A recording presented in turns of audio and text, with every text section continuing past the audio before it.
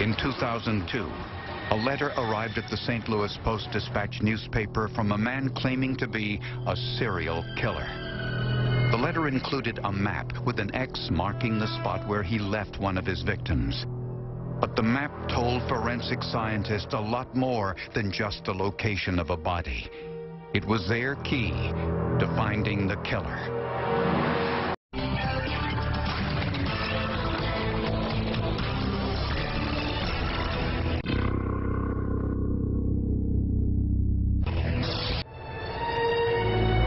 Just across the river from St. Louis, Missouri is a town called East St. Louis in Illinois, where prostitutes sell their wares, often to finance their drug addictions. 34-year-old Elisa Greenwade was one of those caught in a hopeless cycle. It's rough when you see somebody that you care about and you feel helpless. In April of 2001, Elisa Greenwade's body was discovered in Washington Park, Illinois, where she had been strangled, and there were ligature marks on her wrists and ankles. A tire impression was found near her body, which was photographed for analysis. It was identified as a Bridgestone Potenza tire. Just days later, police find 3 more bodies, all known prostitutes. The victims were just displayed. They were laid out right in the open, right off the side of roadways. But on one of the victims, police found some evidence. There was no drag marks on the body, but there was a large tire impression on Betty James' leg. This tire impression was from a Goodrich Advantage tire, different than the tire impression found at the earlier crime scene.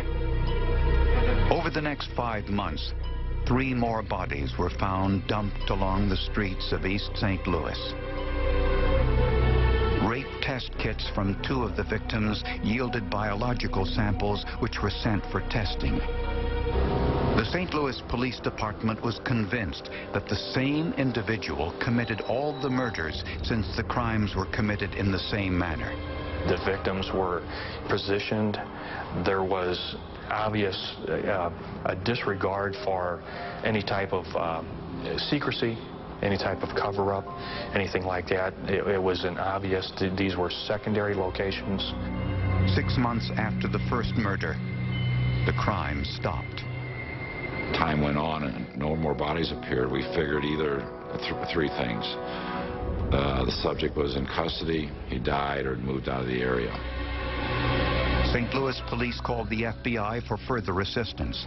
Special Agent Melanie Jimenez was assigned to the case. I was trying to compile the information so that I could get a package together to send to our behavioral sciences unit at Quantico. I wanted the profilers there to take a look at it and try to give us a profile of who they thought this person was. Bob Morton was the behavioral profiler working on this case. He knew immediately that these murders would be difficult to solve. There's no connection other than a business, if you will, transaction between the customer and the prostitute. And that anonymity gives him that blanket to just go in and come out. Most crime is between the races. So if you have a black victim, most of the time you have a black offender. For 3 months, the killer wasn't heard from. But inexplicably, the murders started again. Over the next 5 months, 3 more bodies were found dumped along the streets of East St. Louis. Verona Thompson, Yvonne Cruz, and Brenda Beasley. The death toll was now at 10. Bill Smith covered this story for the St. Louis Post-Dispatch newspaper. One of his stories profiled Teresa Wilson, one of the victims of the serial killer. What I think I ended up doing was humanizing this woman who, in a way, had kind of dehumanized her own life by getting involved in prostitution and drug activities. And it wasn't long before Smith got a piece of fan mail. It was a letter from the killer.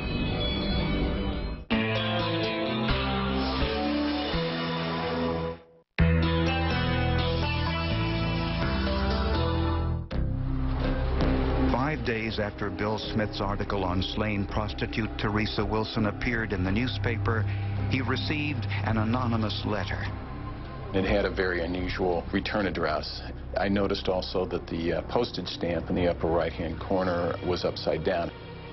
I started to read it, and I thought it was a joke. I thought it was somebody basically just yanking my chain. Dear Bill, nice sob story about Teresa Wilson. Write one about Greenwade. Write a good one, and I'll tell you where many others are. To prove I'm real, here's directions to number 17. Search in a 50-yard radius from the X. Put the story in the Sunday paper like the last. I think he got aggravated, and I think he wanted to somehow show us that these, in fact, were not human beings that we were dealing with, and that he had some kind of a right to do what he was doing. The letter referenced 17 murders, although police only knew of 10. The return address included the words, "I Thraldom," a bondage website. Along with the letter was a map of a remote area along Highway 67, which was marked with an X. Smith turned the letter over to the authorities. There's a lot of taunting in a letter like that. He's very proud of himself. He feels that he's smarter than everybody else because he can send this letter and he can get credit for what he did. That was the first thing that came in my mind, is that, he's looking for attention. When police searched the area described in the map, they discovered the remains of another victim. Now there was no doubt the letter came from the killer. But who wrote the letter, and where did it come from? The return address said New York, but the postmark revealed the letter was mailed in St. Louis. Both the letter and the map were printed from a computer. The map had been cropped to remove any copyright notices from the map company. It had to take a lot of time. He does not want to expose himself by going to a public library, a Kinko's, or wherever else you can get access to a computer. This is something you're going to do at home that you can print out. Not only that, he printed it on the same kind of paper that the letter was on. This man is an intelligence agent with the Illinois State Police. Due to the sensitive nature of his job, we cannot reveal his identity. It was his job to perform the tedious process of finding the owner or copyright holder of that map.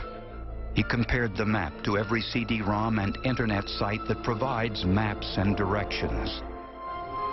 After hours of searching, he found the map used by the killer. It was on an internet service called Expedia.com. Expedia said that Microsoft provided the maps for use on their site. The map was proprietary, meaning that Expedia was the only site which offered that map and no one else. The FBI wanted to know the identity of everyone who had accessed this St. Louis map between the day the newspaper article appeared, May 19th, and the postmark of the letter, which was May 21st. It gave us a 4 to 5 day window of opportunity to see when that map had been accessed over the internet. When served with the subpoena, Microsoft analyzed their computer download records and discovered that only one computer had downloaded that map during that 4-day period. And the size of the downloaded map was identical to the map sent to the newspaper. But investigators needed to know the location of the computer. Microsoft couldn't identify the individual by name, only by what is called an IP number. So investigators performed what they call an IP reversal process, the same technique used to find child pornographers.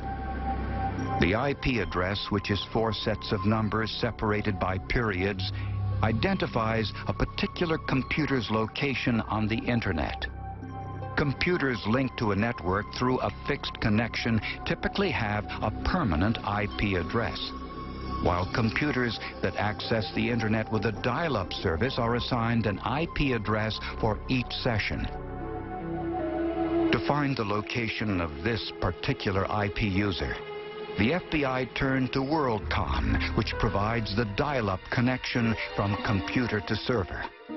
WorldCom's investigation revealed that the map was downloaded at 7:36 p.m. Central Time on May 20th from the Expedia site through the MSN online service. The map was downloaded by someone using the screen name Maury Travis. It did appear to be an individual's actual name. However, I knew that that didn't necessarily mean it was his true identity. The home was in Ferguson, a quiet middle-class suburb just outside of St. Louis. It was owned by a 55-year-old woman who had no prior criminal record. Investigators suspected the homeowner wasn't a killer, but who had access to her computer?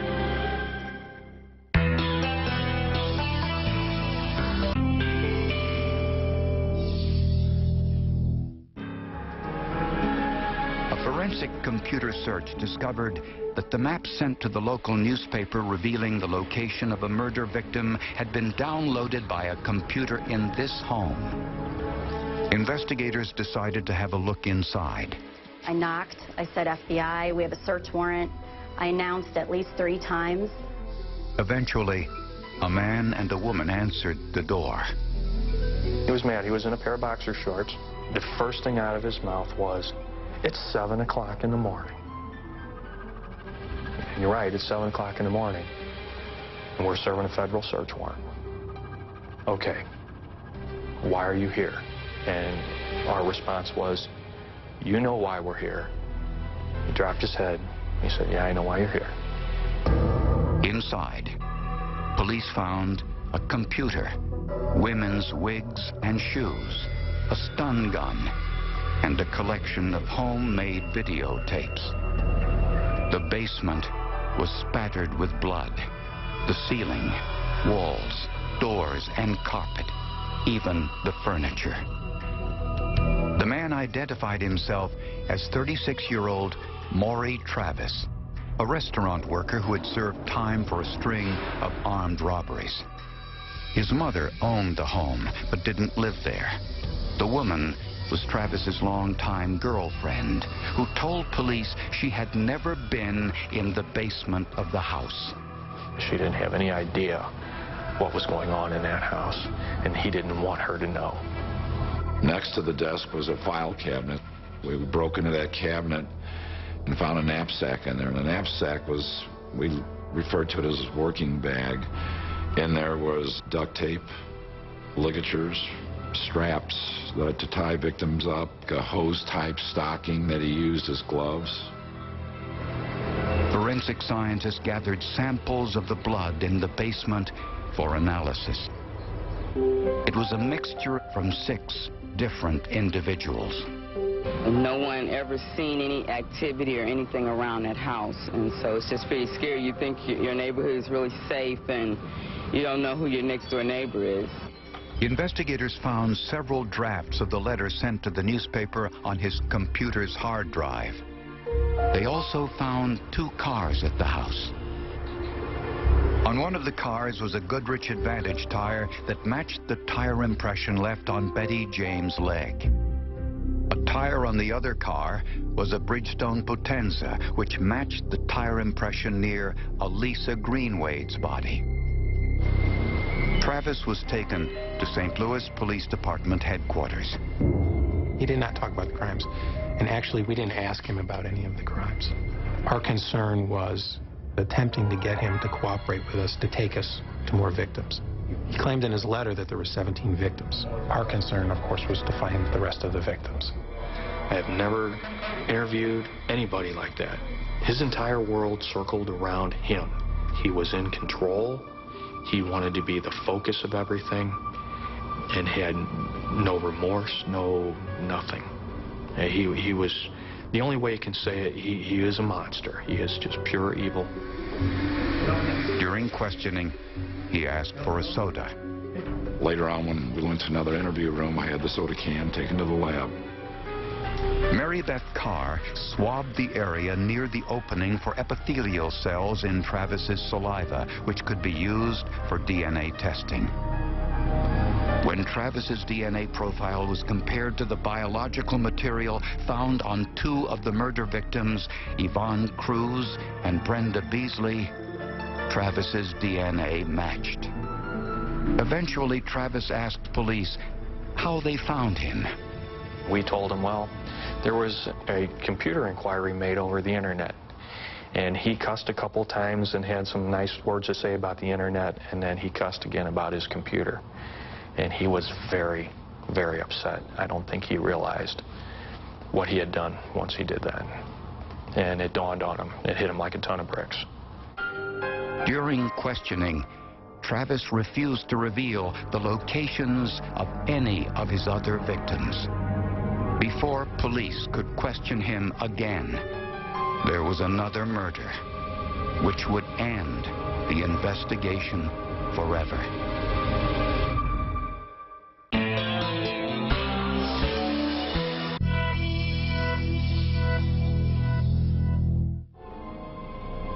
On June 7, 2002, Maury Travis was charged with kidnapping and murder. The homemade videotapes discovered in Travis's home showed Travis socializing with various women.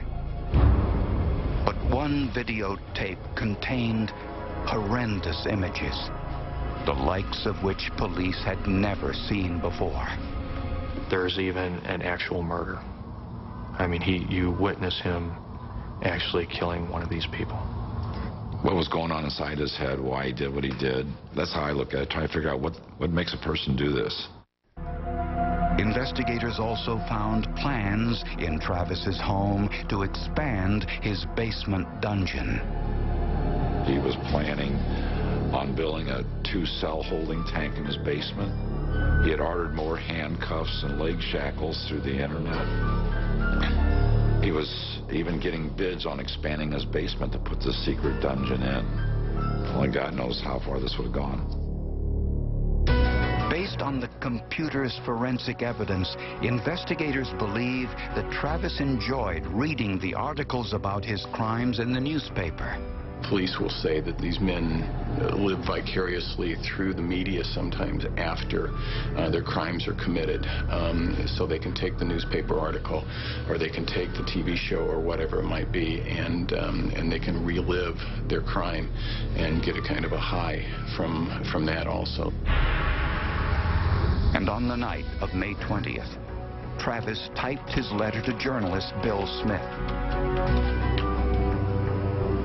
At 7:36 p.m., he visited the Expedia.com site looking for a map he could use to show authorities where they could find one of his victims. After downloading the map, he carefully cropped the copyright notices from around the map, thinking this would eliminate the possibility of tracing it. But he was wrong. The map was as good as a fingerprint, in this case, a computer fingerprint. Maury Travis was taken to prison to await trial. He was placed under a 24-hour suicide watch where guards check on him every 15 minutes. He didn't want to go back to the penitentiary. He made that very clear to us. I'm not going back to the penitentiary, and you're not going to give me the needle.